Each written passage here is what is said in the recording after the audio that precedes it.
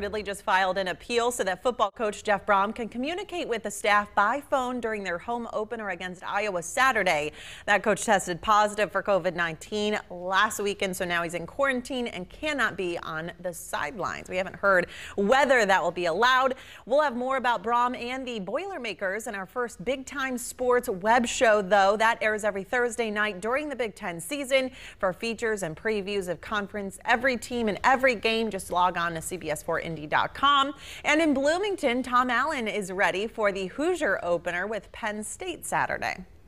At the end of the day, it's the first official game. So you really can never simulate it totally like it's going to be on game day. And so that's just part of, why it makes the first game such an exciting game and such so much nerves going into it, so much energy going into it, so much anticipation going into it, because honestly, nobody knows what's going to happen.